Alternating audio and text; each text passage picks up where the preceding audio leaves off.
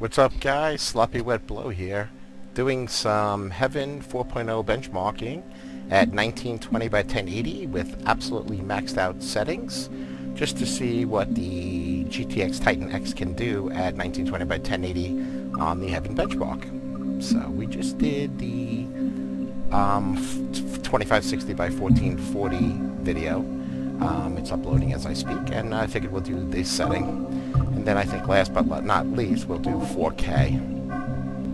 So, nothing for nothing. If you saw my other video, I didn't think I did test the GTX 980.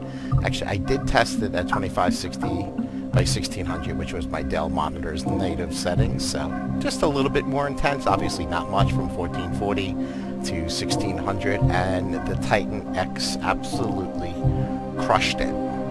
So, this card, with the synthetic benchmarkings, so to speak, absolutely annihilated it. What I will do is actually copy and paste, if you check out the other video too, to show you that the difference in scores, absolutely quite incredible to me.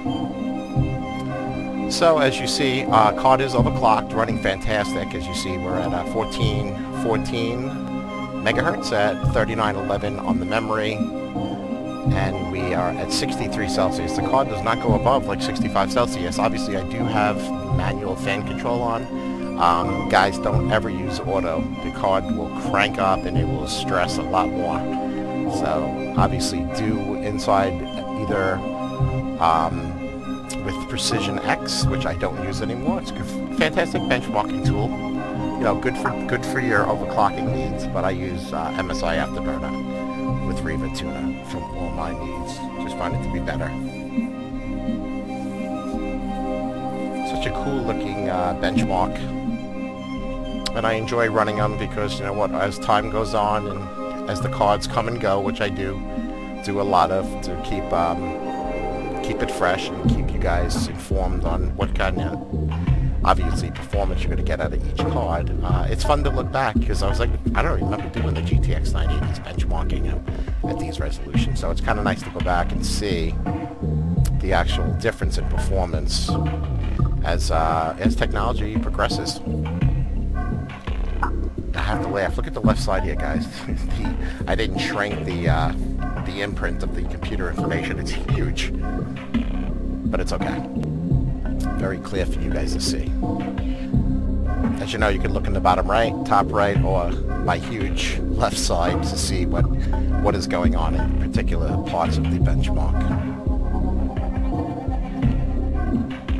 So, I've had the card for a little over 24 hours. I've been using the hell out of it to get some videos up for you guys to see what it could do. And it's been an enjoyable card.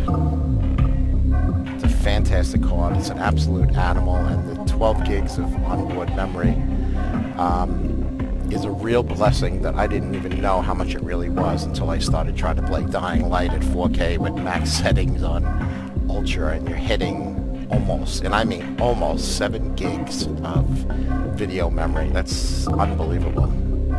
So, you know, even if the GTX 980 Ti does get released sooner or later, there's specs that it would come out with 8 gigabytes of onboard memory, which is obviously awesome. But, you know, to me, God, what does it say for the future of gaming when we're already hitting 7 on Dying Light?